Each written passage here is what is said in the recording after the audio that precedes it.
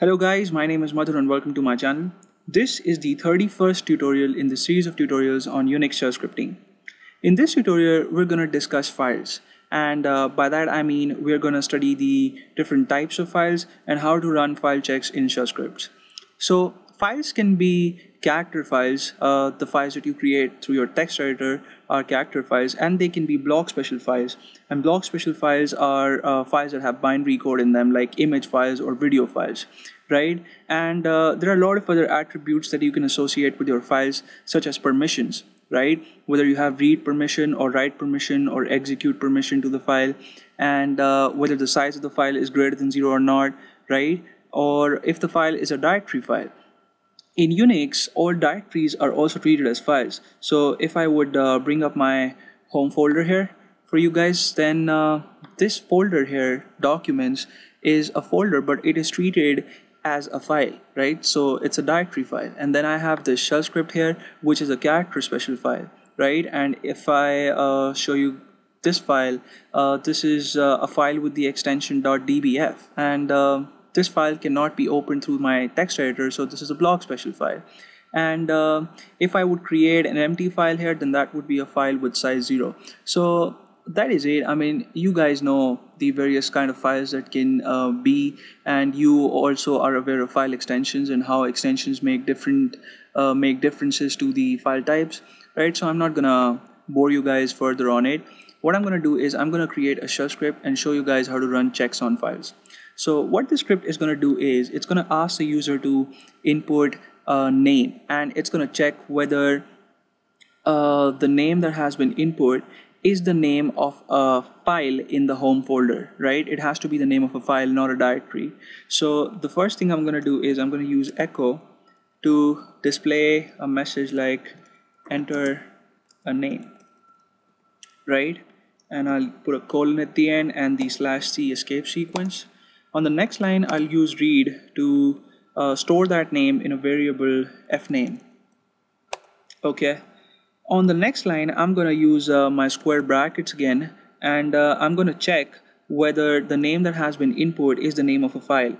And the way I do that is by using the option -f. So if I put in -f space $fname, which is the name of my which is the name that has been just provided to me by my user, then the shell would check whether a file exists of this name or not. And if it does, then it would display a message, because I'm gonna put this thing in an if block, right? So on the next line would come the keyword then, and I would display a message like you indeed entered a file name, right? And if it isn't a file but something else, let's say if it's a directory, then it would display another message like echo don't provide me crazy inputs. Alright, and then I'll close my if block by typing the keyword fi. I'll save this file. I've already saved it. It's called file-test.sh and it's in my home folder. So I'll bring up my terminal here. Now I'll execute the file.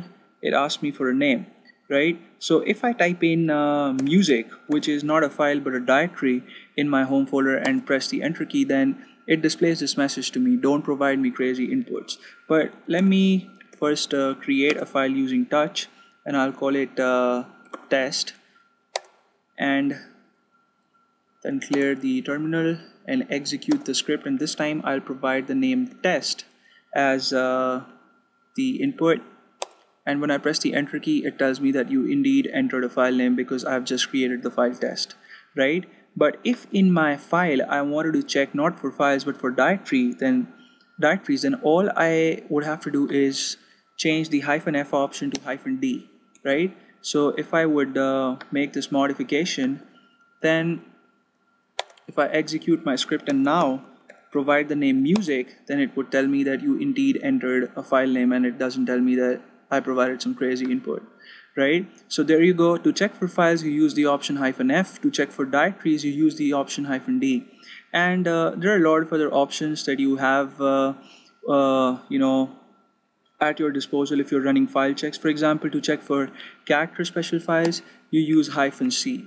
To check for block special files such as images or video files, you use the option -B. And to check whether you have read permission, you use -R. For write permission, you use -W, and for execute permission, you use -X. Okay, and am I missing something? Yes, of course I am. If you want to check whether the size of your file is greater than 0 or not, then you would use the option -S, right? And this is probably something that I'll show you guys because it's very important. So what this if statement is going to do is it's going to check whether the file $fname has a size greater than 0 or not. If it has a size greater than 0, then we'll get into the if block and we'll display a message, something like the size of the file is greater than 0. Okay, cool. And if the size is not greater than 0, then well, we'll just let it be. Don't provide me crazy inputs, okay? Because we don't have time to change that. So I'll clear my terminal and I'll execute the script, and I'll provide the name test, the empty file that I just created using touch, and it tells me that don't provide me crazy inputs.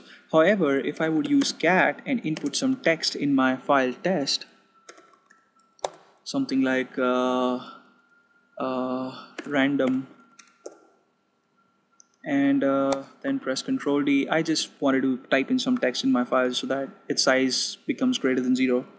I'll clear the terminal, execute the script again, and provide the name test as input, and this time you can see that it tells me that the size of the file is greater than 0.